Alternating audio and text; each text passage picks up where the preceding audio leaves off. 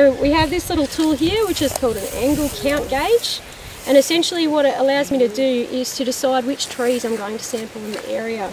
I've got a small gauge, a piece of plastic, that I can look through it to decide which tree I would like to consider within my sampling. So I might be just sampling only the large trees, for example, within a certain radius.